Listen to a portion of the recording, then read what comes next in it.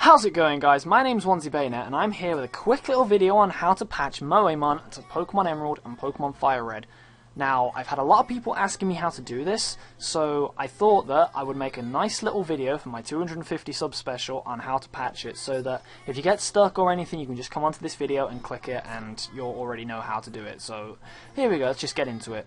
Now, the things you're going to need are Pokemon FireRed ROM, a Pokemon Emerald ROM, the patches for both, so that's Moemon Emerald and Moemon FireRed, excuse me, and then you're also going to need a patching software such as WinIPS or Lunar IPS. Now, I'm going to show you where to get all of this stuff, but there will be a link down in the description just in case you can't find it anywhere, so don't worry about that. Anyway, let's just get into it. Now, in case you want to find it yourself, I'm going to show you how to do this now. Go onto Google, type in Pokemon FireRed ROM, which will be right there at the top. And then it should come up with Pokemon FireRed on coolrom.co.uk. Click that. Go down to the bottom, which I'm going to do. I'm going to download it all just in case, because I'm going to do it myself just from scratch, just to show you it works. So we're going to wait 15 seconds for it to download, and then a little box should appear in the middle saying download your file. When that appears, we're going to click that, and that'll be that. So we're going to wait 5, 4, 3, 2, 1. Click that, download your file, and we're going to save this into our downloads folder. Now, it will be a zip file, so it's not just an automatic ROM, it's an actual zip, it's a zip file, so you have to unzip it first. So we're going to open this up. I've got 3 versions. It should just come up as Pokemon FireRed though. So we're going to extract files, and you should have a folder for it already. If not, just extract it to the desktop, it doesn't really matter, but I'm going to open that up, and we're going to rename it, because I've already got a FireRed ROM, so I'm going to call it Example. FireRed Example. There we go. And we don't need that, so that's fine. That's done. We've got that. Now, what you want to do now, so let's just go off this and go back onto Google. What you want to do now is find the patch for it. So go onto Google and type in Moemon FireRed. And don't click this, don't click the big file, don't click the big link. Go down and click Moemon FireRed Revival Project. Click that one. It should take you to this page with the Magikarp. That's how you know you're in the right place, if you see Magikarp standing on a box. So that's cool, that's cool.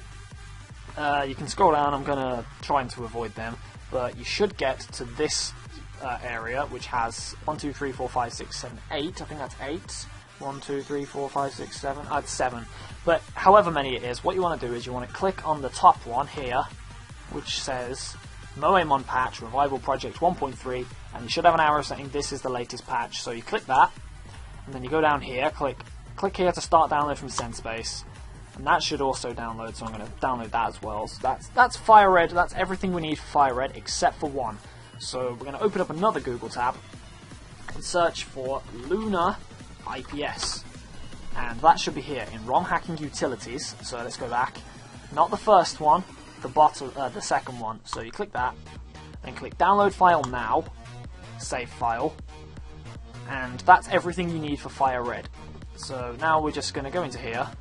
It should be there, Moemon Revival Project. If you try and open that like that, it should come up with Select File to Patch. Now you find the file that you've made. You find your ROM, so my ROM is in Pokemon FireRed, and it is Pokemon FireRed Example. But just in case it messes up, what you want to do is you want to make a copy of it. So you click copy and then paste, and that should come up with a copy. So the file you want to patch is this, and then you click that, and then that should be done. That should simply be done. So now we're going to open up VisualBoyAdvance, click on File, Open, and it should be there. Pokemon FireRed Example.gba. Click that, and it should load up properly. It should work. Let's skip through this. I'm just gonna speed through this a second, and you'll know it works by going through the game. Hello there, glad to meet you. Welcome to the world of Pokemon. My name is Oak. This world, and it should come up. I'm just gonna zoom in real quick. It should come up with a Nidoran sprite that's a Moemon. And that's how you know you've done it correctly. It should come up properly there. However, for Emerald, it's slightly different. So what we're going to do is we're going to find the Emerald ROM, which should be, if I type in on Google, Pokemon Emerald ROM. Download that from CoolROMs, doing the exact same thing you did for FireRed. I'm going to do this as well, because I haven't got one like I'm trying to do it from scratch, so you can just copy me if you still get stuck. So there we go. View our sponsor message. You just gotta wait 8 seconds for it to download. So that's 5, 4, 3, 2, 1, and it should come up again. So download your file, save file, go off that. Wait until that's downloaded, and then we're gonna go back off that. So let's click back and type in Moemon Emerald. And as you should see, I'm actually there. I'm actually the second thing that comes up if you type in Moemon Emerald, but that's nice. Moemon Emerald patch, 20th of March. So that should come up to this page, which has created by Dodge Flyer, which, if you scroll down to the bottom, after all of these screenshots, it should take you to the only download there, which is this, and you click that, which will take you to a MediaFire page. Click download that. Wait for the download to start, which, there we go, save file, and that should be done. So go off that, you've got your Emerald, you've got your thingy, so we'll go into the downloads folder, find the Emerald ROM you just downloaded, which mine is here, Emerald 1. So let's extract files. I think I have an Emerald folder as well, so Pokemon Emerald, there we are. Let's just pop it in there, and we're going to rename this one to also example, so Pokemon Emerald example.gba. And that's awesome. So now you find the Moemon Emerald Lunar IPS file, click that, and then find your ROM again. So mine is Pokemon Emerald example, and do the same thing again. What you do is go into copy, go into paste, example2.copy. So just in case it goes wrong, because you never know with Lunar IPS, but Pokemon Emerald example.gba, you click that, click open.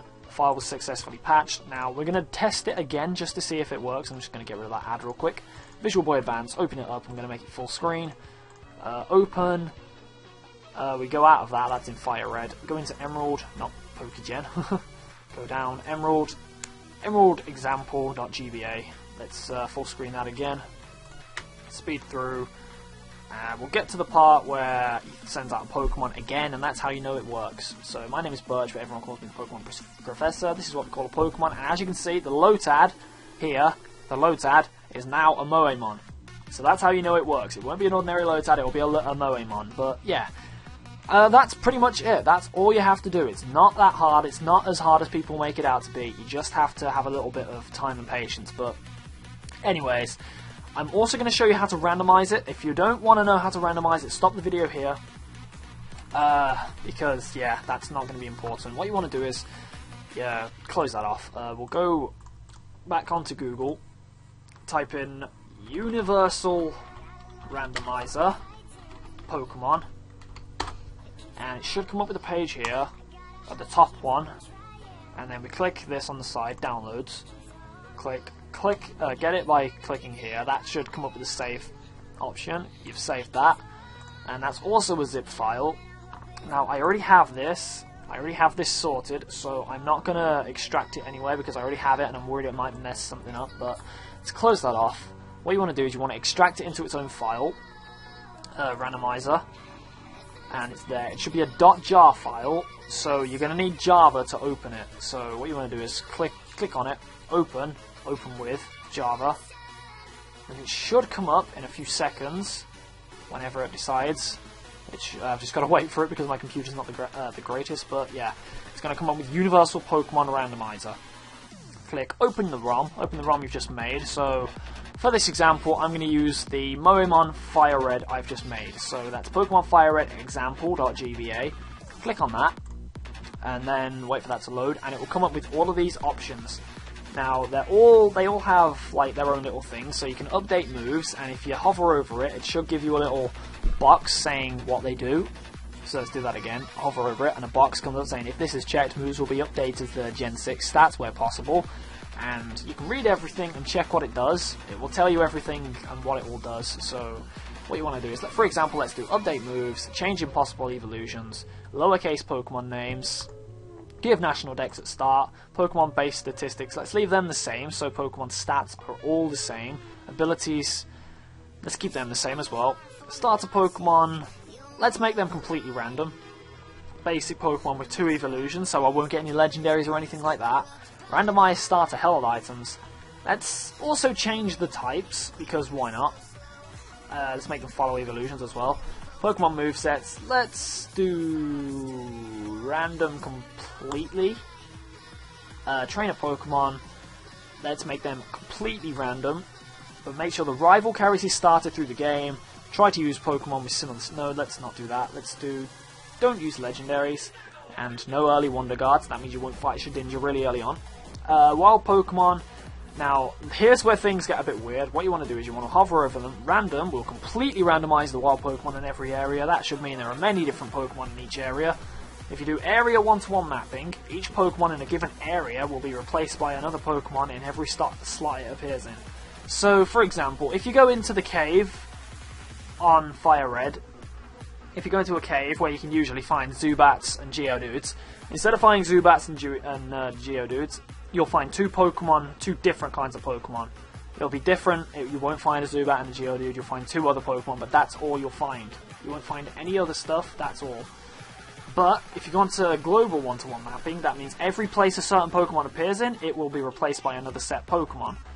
And this mode doesn't. Yeah.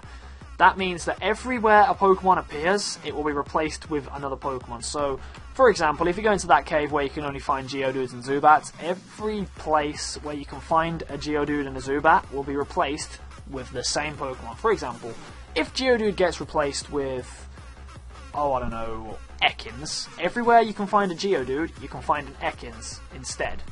So that's pretty much what it means. You can also do randomized held items, so wild Pokemon can hold any kind of item. Set minimum catch rate, I don't particularly use that myself, but you can also change legendaries. Now, this one in the middle will make it so that every static Pokemon will be replaced with another one.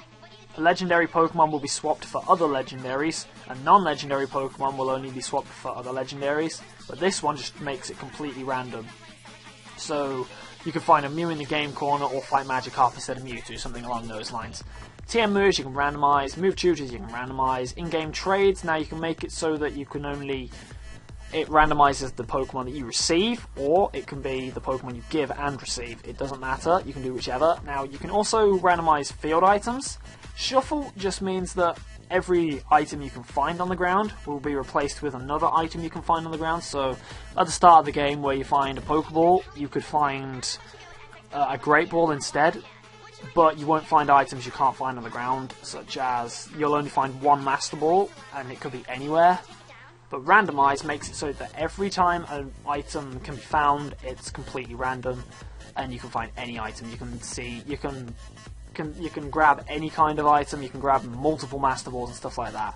But once you've clicked all the things that you want to do, or once you've clicked all your options, just click Randomize to save, click Randomize, and then it will let you save the file. So we did FireRed, so let's Pokemon FireRed, and let's save it as Moemon Randomized. All caps, it doesn't matter. So you've saved that, wait for it to be done. Do you want to keep a log? Now this will tell you everything that it's done, so I don't like to do that because it's not randomized then. But yeah, now it will come up with a little thing saying randomization completed, and it will give you your seed details, and I don't know what that does, but it doesn't really matter. But yeah, click done, close that off, go back into VisualBoyAdvance, and open up, let's go into FireRed, let's go back into FireRed, and click Moemon Randomized, and I'm going to zoom through this again, and you'll know that it's randomized because the Pokemon that Professor Oak will throw out in a second, this world, and he's throwing out a Miltank instead of the Nidoran. So there we go. That's how to randomize Pokemon Moemon for FireRed and Emerald. It's exactly the same thing for Emerald. There's no change in what you do. So I'm not going to show you that. But anyway, that concludes this tutorial. So if you enjoyed this and if this helped you, don't forget to leave a like. It really is appreciated. And yeah, if anyone else asks you how to do it, refer them to this video. So thank you for watching, guys. I've been Onesie Bayonet, and I hope that this helped. Yeah, I will see you in the next episode of whatever I make. Peace out, guys. Bye.